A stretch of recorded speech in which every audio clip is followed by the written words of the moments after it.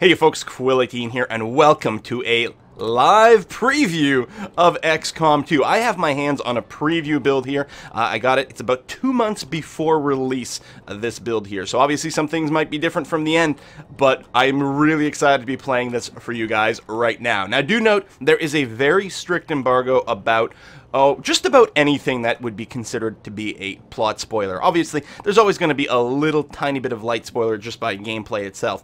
But effectively, every cutscene, anything I can tell you about any kind of character like that, anything I can tell you about story development other than the basic plot outline of XCOM 2 that's already been released, I will not be able to show you. As a result, this gameplay should be relatively light on spoilers, which is going to be very exciting for some people. On the other hand, if suddenly a cutscene starts, I might have to put a very kind of awkward cut in the video at some point, just because I'm not allowed to show you those things. So just be prepared for those things, but otherwise, sit back and enjoy. Now, we are starting in the middle of a mission here. Well, we're starting at the beginning of a mission here, because this is literally the earliest point at which I can start recording this. At this point, I have completed effectively 2 missions, which are both sort of tutorial-y style missions. So they have both been done, and I wasn't able to show you them because they have a fair amount of plot development in there. But other than that, we are as early as we can be in this gameplay. I have a squad of 4 people. I'm trying to remember if they have been specialized. I think one has. Oh, okay, I have one sharpshooter here, Bonnie Grant. I will be renaming and redesigning these people when we get back to base after this mission. And I do have right over here, Jane Kelly is a ranger.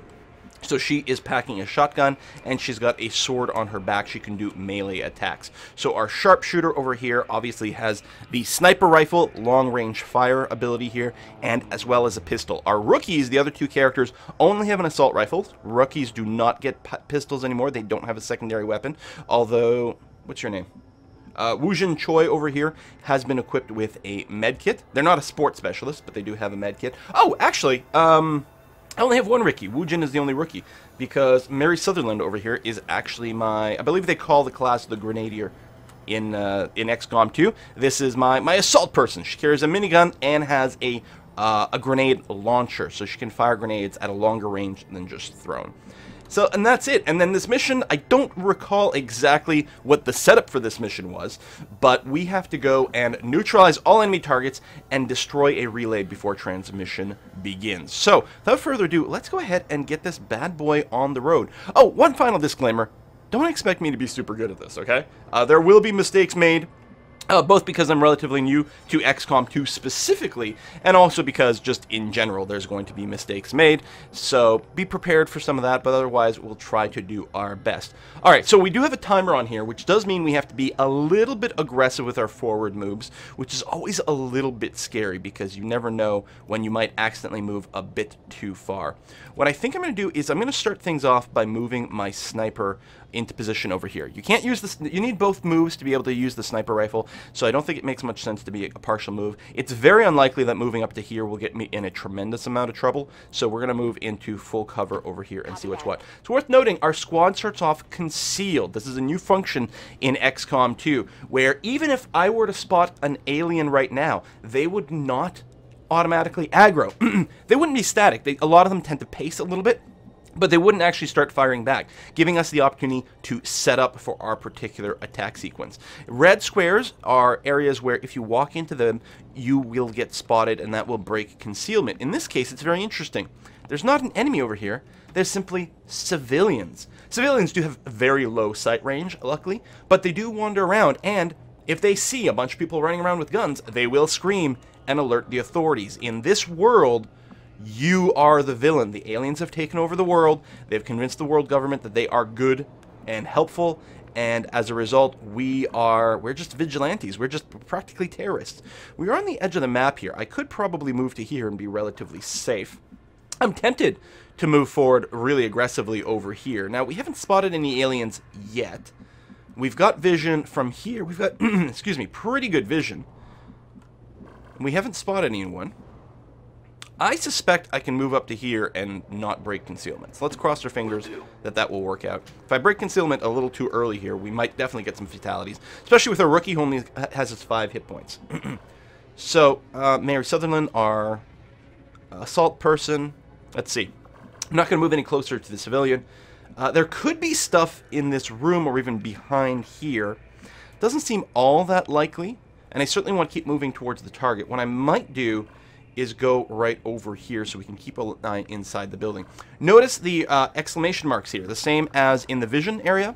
This is because if I were to make this move, I would be jumping through the window and breaking the glass, which would break concealment. So I think I'm going to go here, that way you can spot inside the building a bit more.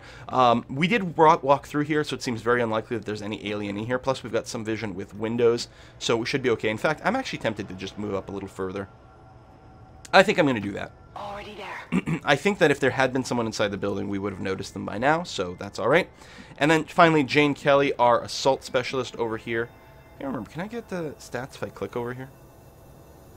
Because it used to be there were buttons, or you could hit something like F1. What do we have? That's our evac button, and turn, soldiers, rotate the camera. No, not getting anything over there. F1's not doing anything. Oh, and there's some civilians over here. So definitely not walk through there. I think I'm tempted to run all the way over here. Hopefully the civilians don't pace over this way. But yeah, I'm going to try to move forward as much as possible with my ranger. Okay. We do have some aliens about. They're pacing. There's also a tower over here, which is providing vision over the area. But these aliens are not responding to me. We are still concealed. We are out of range, which is great because they haven't made a move for cover. You can see the alien vision is quite a bit further. It reaches all the way over here. They're much, much more sensitive to enemy presence. Now, how do we want to handle this? How do we want to set up? Let's see. We can put a couple people under partial cover over here, and in fact, these two folks in the front can move over here and go into Overwatch. And what's interesting about that is if you are in Overwatch when someone breaks cover, the Overwatch will trigger, because breaking cover, these people will start to move, which will instantly trigger the Overwatch. So I think what I'd like to do is get both of these people into cover over here. Yeah, that's what we're going to do. And then put them on Overwatch. So the Overwatch is this one over here, so we'll hit that. Boom. And we're going to grab, not Mary, but Wujin over here. Hopefully he'll still get an angle of attack. I guess we'll be able to confirm that. Yeah, he's still got an angle of attack over here. So again, go into Overwatch. And, well, my sniper could shoot from back here. What are our odds of firing? 71%, 69%. Oh, not bad at all. Excellent. So we're going to keep the sniper back there. The only big question becomes Mary Sutherland. I guess what I'm going to do is put her under cover right over here and Overwatch as well. I could also start with a grenade. I'm betting she could reach with her grenade launcher. In fact, she could. Now, the grenade only does, well, it's 3 to 4 damage, apparently. Typically only 3 damage. It's really good for clearing cover. It's not going to kill anyone yet. So I think I'm going to hold off on this grenade. And I think I will just put her under Overwatch. So we'll get a good sneak attack. Now, the question is, who do I shoot first? Certainly, if I snipe this soldier here, he should die to one shot. He's only got 3 hit points. This alien tends to be a lot scarier. So this is the new sectoid over here. They're a lot more impressive than the old ones. They still have a lot of mind control type abilities. They can also, well, tell you what, I'm going to save some things for a surprise for later. I think what I'm going to do is I'm going to take the guaranteed kill on this fellow over here. And then we'll deal with the sectoid. I mean, I guess I could go for the higher hit chance, which is always nice. It's only a 2% difference, though. I guess the sniper rifle does so much damage. You know what? Let's go for the 71%. 4 to 6 damage. Hope we get lucky. Got the hit. 4 damage, which is really our minimal amount, which is too bad. But now we have broken concealment. The aliens will begin to respond. And then all of our Overwatch will go. Shotgun blast. Very nice. Missed there. Oh, that's really unfortunate. And missed with the minigun. Come on, you guys. Ah, goddamn. Yeah, I didn't get it. Yeah, no kidding, you didn't get it. So we're only in half cover here, and they're relatively close. We'll probably get shot. Oh, no, he's running back. Okay, so he didn't take a shot, which is good. But now I think he's alerting more reinforcements. That's, oh, that was a perfect setup, and it just didn't work out for us. Okay, 6 turns until the transmitter goes. We have to just kill it. We don't have to hack it or anything like that. We only have to blow it up, which does give us a bigger margin of error. Now, I can shoot from back here. Only 40%. That's not good. I could move up. Can I get a flank on this fellow? With anyone? It seems very unlikely. Yeah, no. Now, that's an interesting thing. Oh, that would be targeting the relay. We can target the relay from here. I'm not getting percentage shots. I think that's just because it's cover. Okay, 46% is far from great. I think what I'm going to do is start by moving up my sniper. Can we get a decent shot from here? 40%. That's actually really tempting. The other thing I could do is blow up his cover. Actually, I could just kill him with a grenade shot.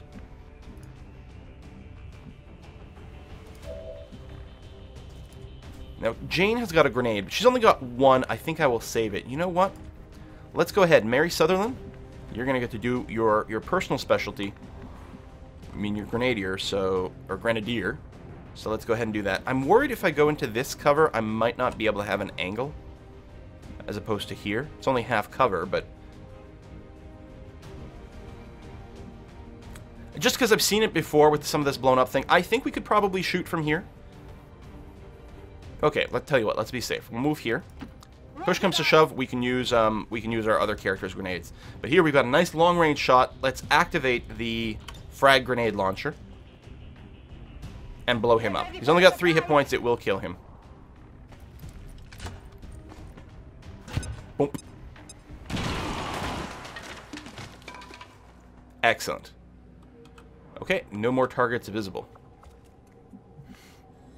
So, this thing, again, could have broken concealment. But now that I think there's no concealment, I don't think this this watchtower is doing anything notable. I guess we should play it a little bit safe. It doesn't look like there's any threats out here, but I'm going to scooch up to here at first. We might do another move after, but let's move here first. Confirm there's no vision. I'm not going to use up this character's movement yet. I mean, I'm just going to put a pause in there. Right, you have squad sight, is what this is. And target enemies within squad mate's sight, provided there's a line of sight to the target. But I'm just going to scooch up my sniper basically as much as possible. We're going to go over here. Clearly there's no threats right now. This should be good line of sight for the next round of attack. Jane Kelly, I'm going to go ahead and double move you up to here. Will do. Because we haven't spotted any threats, so this should be safe.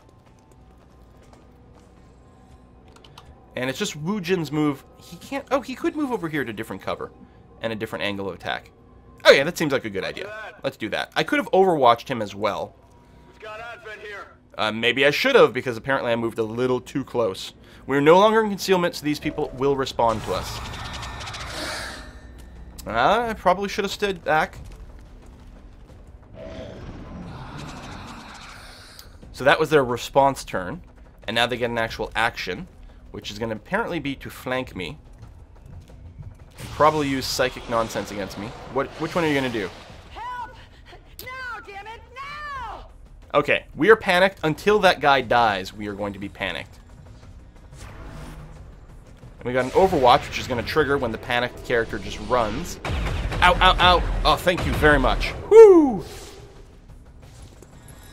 Panic character is taking a shot on her own. Missed. Alright, now we're going to want to take out that sectoid. We don't get to use her action because she is panicked. So, a couple of ideas here. Now, the sectoid has cover right now. Why don't we go ahead and eliminate that cover? Launch frag grenade. Yep, right around there. So that will hit the sectoid for 3 or 4 damage. Again, almost always 3. But more importantly, we'll remove the sectoid's cover. Excellent. Sectoid has 5 hit points left. Let's hope the sniper can finish the job. The sniper here also has the pistol, which is nice because it only uses 1 action, and these sharpshooters can be specialized to do amazing pistol stuff. It is always tempting, of course, to specialize your sharpshooter in snipers, because sniper rifles are very powerful, long range gives you a lot of advantage, but the pistol nonsense they can do is really amazing. We got a critical hit there. The sectoid was not under cover, dramatically increasing the chance of getting a critical. That's great. That will break the panic over here because the mind control effect has been lifted. And then, what's my odds over here? 52%. I could flank. I guess I could move up here. That should give me flanking there. I better kill it, because otherwise I'm going to be very, very, very, very exposed.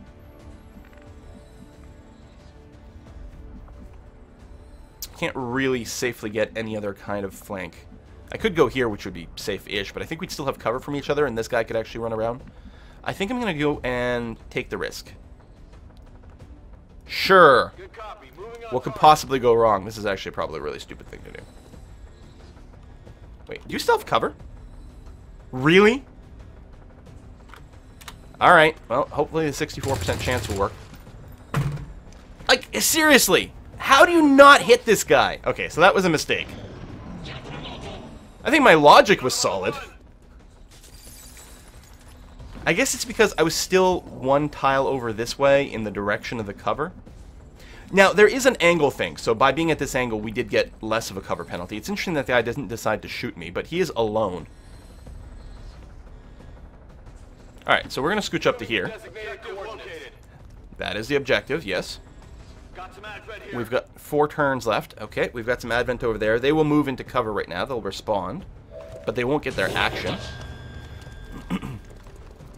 Which is okay. Do I have a good shot on anyone over here? I could just go for the target. I don't think that makes much sense. I don't think it makes much sense to hold for an overwatch here either. I think we're going to take the 50-50 on this guy. Excellent. And luckily, the other 2 Advent people buzzing around... Oh, and he dropped loot. And he got a promotion. He's no longer going to be a rookie. Excellent. I think we're just going to move up as much as possible here with our sniper. Got it. Moving. That's not our sniper. That's our heavy. Grenadier.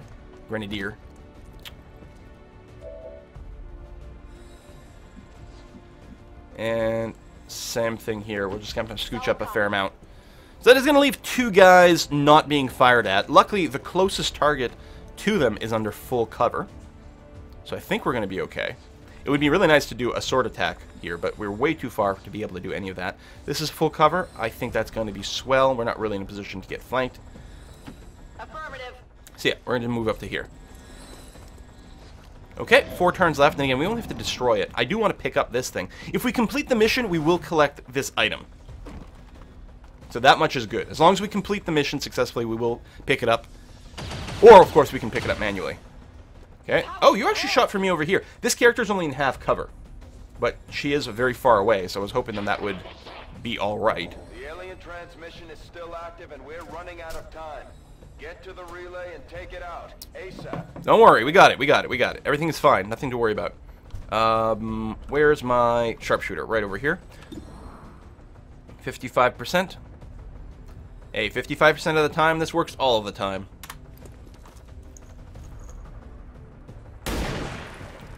Damn. Target's still up.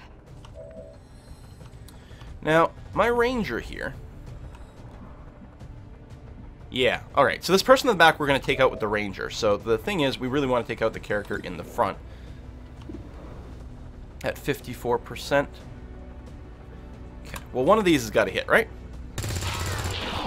Excellent. So as far as I know, there's only one left. It's possible that I don't have vision. And what? Let me move one character over here for better sight. Plus, we'll be in a good position to blow up the relay next turn. Oh, right, you were under Overwatch. And you hit me? Through a wall? Alright, so I did that in the bad order. I forgot that he was on Overwatch. Although, I guess I would have been Overwatched from point-blank range over here. Yeah, alright, so I guess it worked out better. Anyway, there's no other aliens about, so this should be safe. So, we're going to do a charge. So we can double move and attack with the sword. That's the real strong point with the melee weapons. Double move, attack. Plus, we're going to end the turn within here, so we should automatically loot this. we got a new stock for a weapon. We'll guarantee that even missed shots will do a small amount of damage. Love that. Got something new. We have neutralized all enemy targets. There's literally no one left alive, so all we have to do is blow up this relay. Minigun seems like a good way to do it. Or not? Okay. Oh, you're actually out of ammo. So, move up and reload. One change from XCOM, I don't know, Enemy Unknown Within, however we want to call it, is that you can reload and then move. Reloading doesn't end your turn. I mean, in XCOM, I don't know, in Enemy whatever, it did, it only used one action, so you could move and reload, but now you can reload and move, or even reload and I think take a shot, which is nice. You can move up to here and actually take a pistol shot. You're out of ammo in your sniper rifle, but your pistol's there. And actually, I don't even know if the pistol ever uses ammo. Bam. It must, but it's not really displayed on the screen. Mission complete. Mission accomplished. So we have one wounded soldier. That's too bad. Feel a little bit dumb about that, but I guess I could have played it safe and just shot him from a distance, but I really did want to sword him. So I guess no matter what, we were going to take an Overwatch attack. So there we go. Our shots were successful 2/3 of the time. I do not believe Overwatch shots get counted in that percentage. So there we go. We got a new record of enemies killed per turn, and our cover bonus. We actually did spend a good amount of time in mostly full cover, so that's pretty good. I'm not sure if full cover counts as 100% here or not, or how it works. And welcome to our base. And if there happens to be a cutscene, I will have to cut it out here. I don't think there should be. I mean, this is just arriving to the base. It's not a real cutscene. Our troops are making it look easy out there, Commander. All thanks to you. Sutherland. Oh, Sutherland is gravely wounded at that. Not lightly wounded, gravely wounded. I mean, she did take half her hit points in damage, so I guess that makes a lot of sense. Everyone else got a promotion, which is good. Actually, Sutherland, how did you not get a promotion? You got 3 kills. I guess that's total kills. You might not have gotten kill this episode, this mission. Alright, I guess that's fair. Let's get some promotions. Choi over here, you're going to be promoted. Excellent, you have been promoted to a support person, which is good. We don't have one yet. Specialists deploy robotic drones on the battlefield that can be outfitted for combat or field medic duty. So Specialist is a great sort of support person, does excel at healing or buffing and hacking. That in particular, that combat drone can hack things at a distance, which is really powerful, especially with those the surveillance towers, right, that we saw in this mission that can break cover. Well, you can't hack those because normally you have to walk up to them to hack them, and if you walk up to them, you break cover. But the Gremlin can hack at a distance. You might have to unlock something for that. I don't remember. And then you can disable those towers without breaking cover. So we've got the aid protocol right now unlocked, which is the ability to send our Gremlin to give a bonus to defense to our target. So basically some cover, like a smoke grenade or something of that nature. But you know, it's the Gremlin here. I guess maybe it gives you shielding or something. We'll see. Kelly here, who is our ranger, we're going to promote her. So her ability as being a ranger is the ability to have that slash attack, right? Including the ability to double move and still use the slash attack, which is really potent. So now we got some interesting choices here. We can go Blade Master, which does an extra +2 damage on sword attacks. The sword already does decent damage. This will add even more damage, guaranteeing kills. I mean, the last thing you want to do is hit someone with a sword, have them survive while you're standing next to them. That would be bad news. On the other hand, Phantom is supremely cool. If your squad breaks cover, it doesn't break your cover, which means that Rangers, obviously they won't participate in that initial sneak attack, you know, unless unless you want them themselves to break cover, but it enables them to stay concealed and act as a forward scout, which is a really powerful ability. In particular, I've played a few little test missions here. There are several missions that start your squad off not concealed, because you're dropping into a hot zone and you're not sneaking into this zone, so the aliens know you're coming, so you don't start off concealed. Except that your ranger with Phantom still does. So we are absolutely going to go and take this route. I think that's really, really cool, especially for that. The staying concealed when you break concealment may or may not be critical, but being able to start concealed in a situation where normally you wouldn't have it is awesome. Sharpshooter is going to get a promotion. we've got Long Watch. Long Watch allows Overwatch to trigger a squad sight. So again, squad sight is the ability to share vision with your squad mates. So this would allow us to Overwatch using that, which is nice. But I really like Return Fire. When targeted by enemy fire, automatically fire back with your pistol once per turn. Free shots are good. This is going to be a very specific situation. A, we have to be in Overwatch, and it has to be in a situation where we wouldn't already have vision. And there's very few times that's necessarily going to happen. I mean, admittedly, we might not get shot at that often. But what a cool ability to shoot back for free. I'm going to take this one. I just like it. I don't know if it's going to be better or not, but I like it. Alright, we collected that weapon stock. Missed shots still deal 1 damage to the target. Freaking love that. And we got some extra corpses. Wonderful. Some help. We can start clearing out the old equipment and debris from the ship to make room for new facilities. Alright, so one of the rewards for completing the mission that I just did was we acquired Charlie Ferguson, who is an engineer. And we've unlocked the ability to start excavating sites. So we've got a prompt over here. So we are on a ship. We are not underground this time. We are on a stolen alien ship. And that being said, there's still the mechanic of building up your base, and in particular sort of quote-unquote digging. In this case, it's digging, clearing out alien debris in some of these compartments so that we can build some extra facilities there. So we're going to get that started. These rooms, first we'll need to assign an engineer to the task. Once we start getting into the far reaches of the ship, it's going to take more time and manpower to make space for new facilities. Roger, roger. So we have to assign an engineer. We'll use Charlie Ferguson. He'll give us a 100% bonus to our excavation speed. Looks good to me. That looks pretty good. Give the word and we'll get started, Commander. All right, and excavate. We'll also gain 26 supplies from clearing this out. Supplies are the new money. Commander, but it's going to take some time to get all that stuff cleared out. Commander, we have a secure transmission coming through. Source unknown. Patching it through to your I will orders. probably have to put a cut in here, folks. Once I hit the command button. Okay. So we're going to do that. So I've got supplies over here. 140 supplies is what I have left. We've got an income of 150 from various resistance sources around the world. And we will get a little bit more from digging out these areas. So I do have to go to my command. I am going to get a transmission here. And I believe that is going to be something that's going to be covered by the embargo ban. So what I'm going to do is I'm going to say goodbye here. We're going to deal with our transmission. And in the next episode, we will most likely be going to the geoscape and looking at the world map for the first time, which is really exciting, really wonderful. I'm very excited about this new mechanic. See you next time, folks. Bye-bye.